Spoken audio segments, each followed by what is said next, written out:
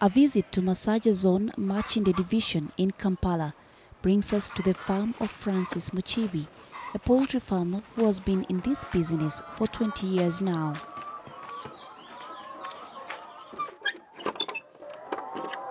Mukiibi, however, feeds his over 2,000 chicken with much desperation, since he is uncertain of the future supply of poultry feeds. His stock has reduced by over 1,000 in a span of 2 months due to scarcity of maize brand caused primarily by over-exportation of maize.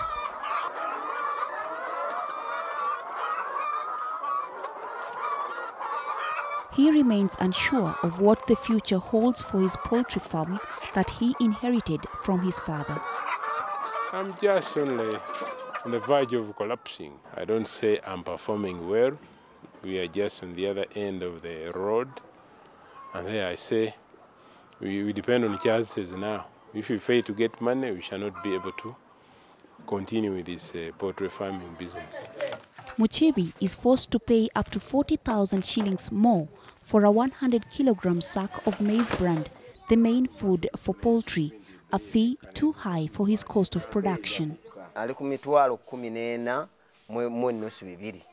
Maize brand aba ina kuba ku mitwalo 10 oba 9 mu kasanvu. Seeking assistance from financial institutions is not a popular idea for small-scale poultry farmers. They associate loans with interest rates that are as high as 1.8% per month and demand for collateral that they deem very unrealistic. And as more and more small-scale poultry farmers are now exposed to market forces which they cannot understand, they are now reacting by selling off their chicken before the maturity age of 4.5 months. The danger that we are now facing is that the local chicken that small-scale poultry farmers produce for us may not be there for us to enjoy in the near future.